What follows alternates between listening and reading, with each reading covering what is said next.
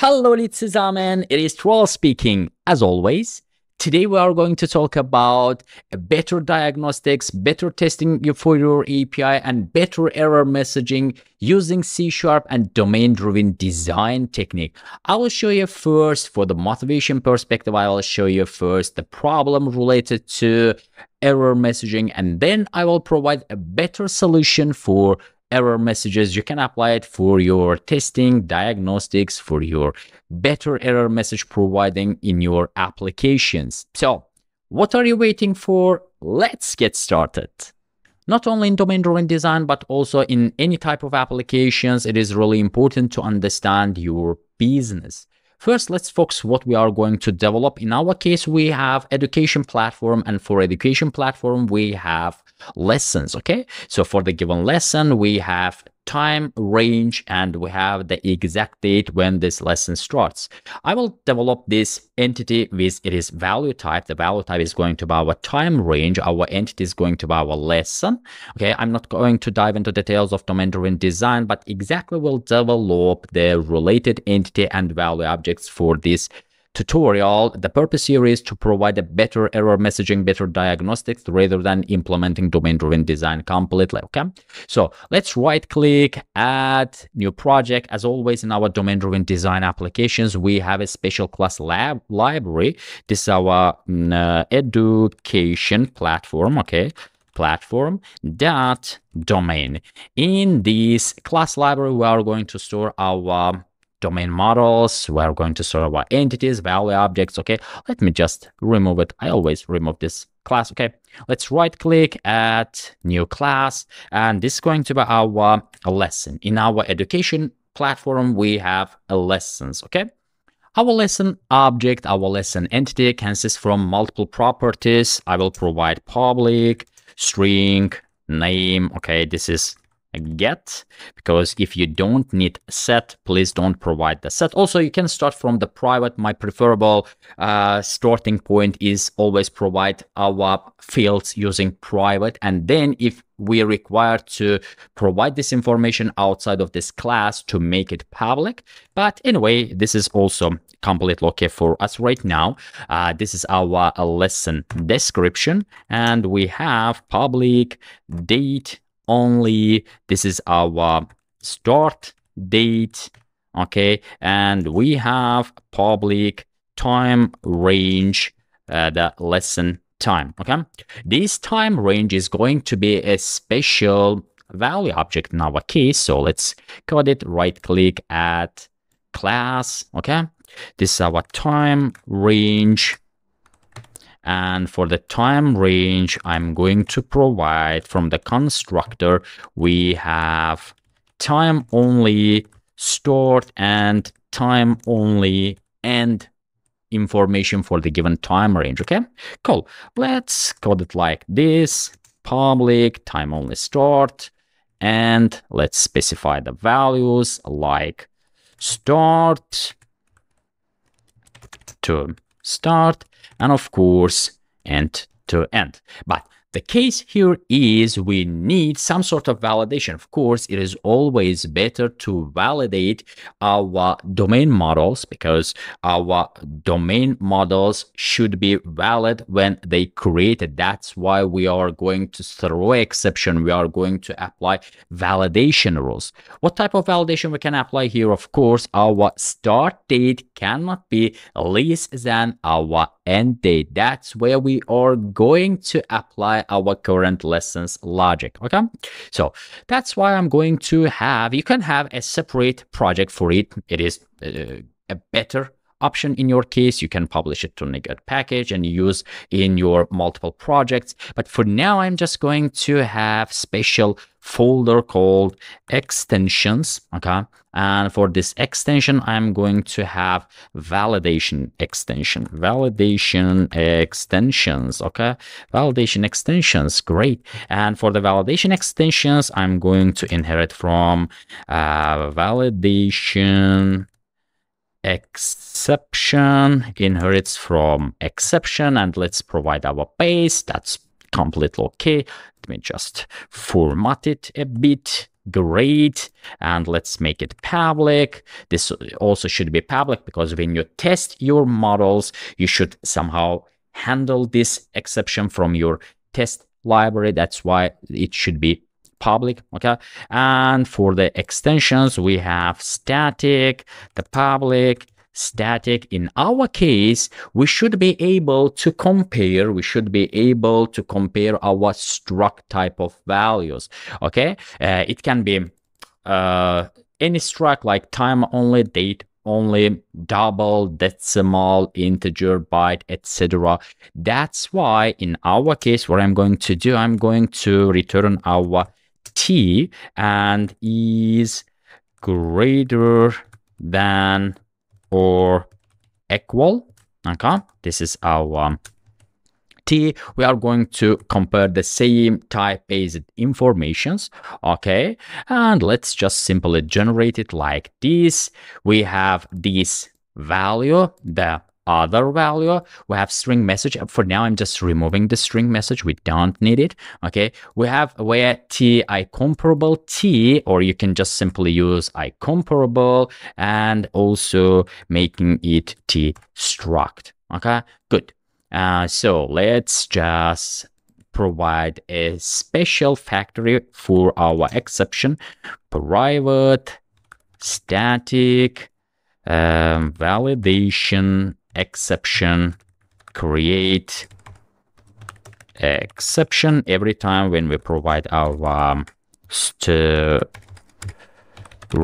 message, we will throw our new validation exception with message, and let's just throw our create exception. Great.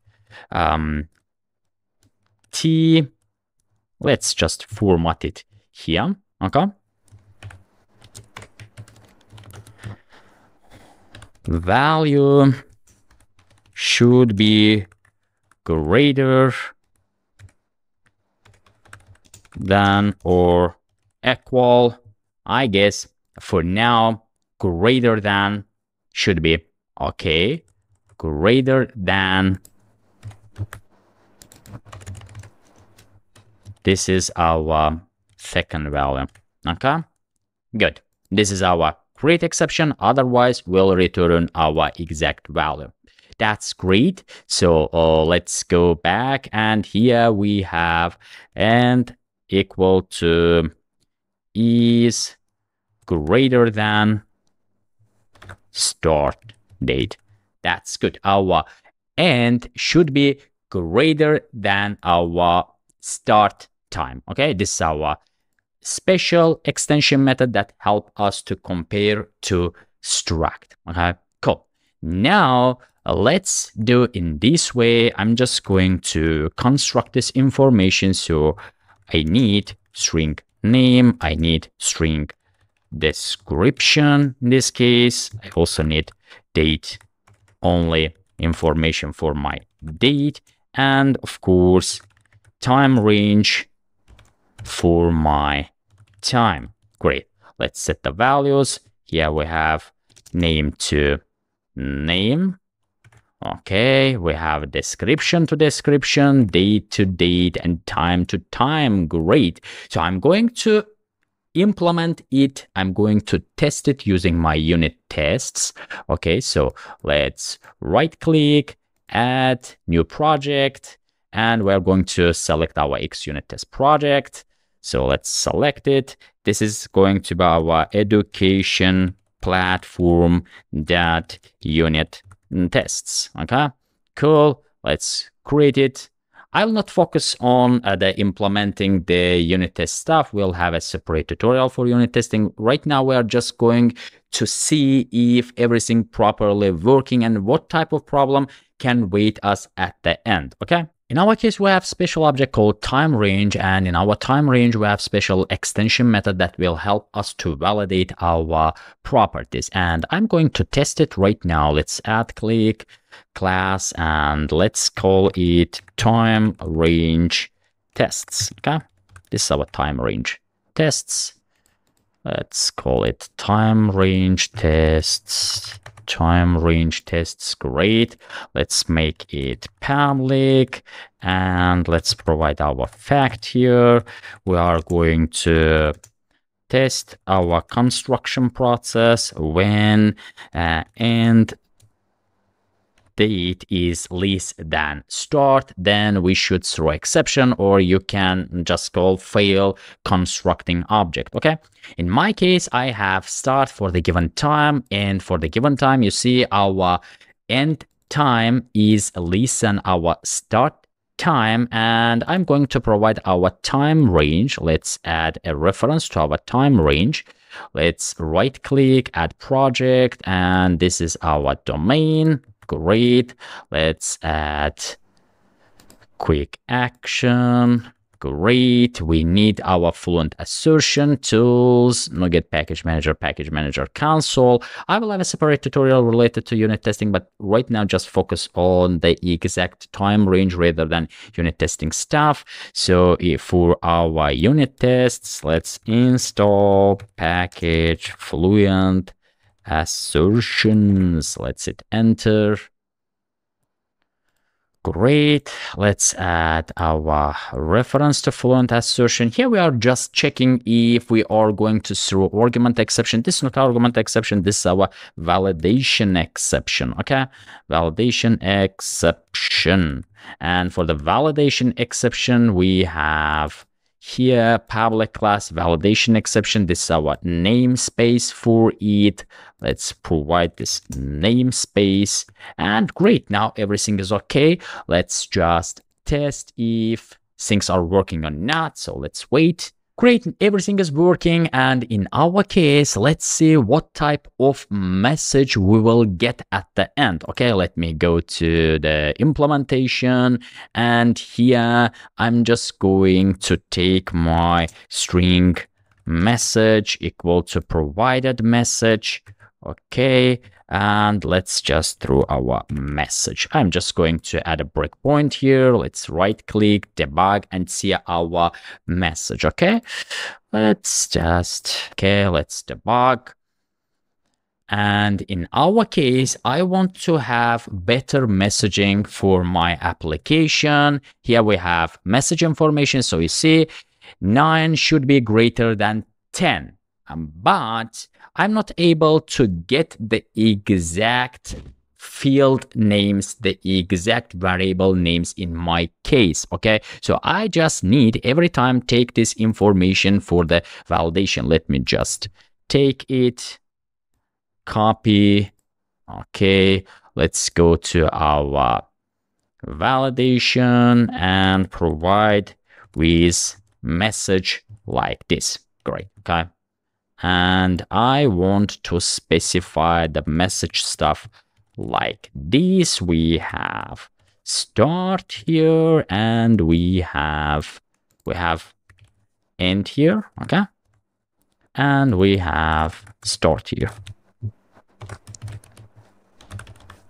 Let's run it again and see if comparing messages are completely okay. So they are valid. So you see the case here is I want to see my start, I want to see my end, but when I provide this as an error message, I'm just getting their values rather than the field names. Okay, I want to capture the exact expression.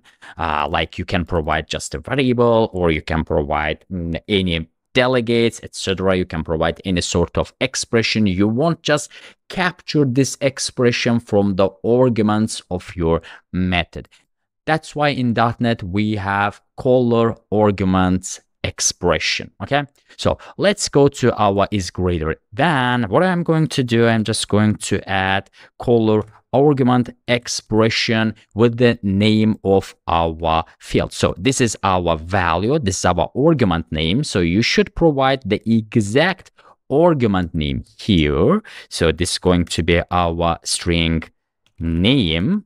Okay, and you should also provide this default value like this, or any type of default value you can provide from here. And for the second other, the second argument called other, I'm going to provide our caller argument expression called other, and you can provide any name like string other name. That's also completely okay. The case here is your caller argument expression should know which argument to capture. Okay, for capturing the exact argument, you should provide the argument name directly for your caller argument expression attribute. Okay, cool. So I'm going to provide this string name here like this. Name with value should be greater than other name with value other.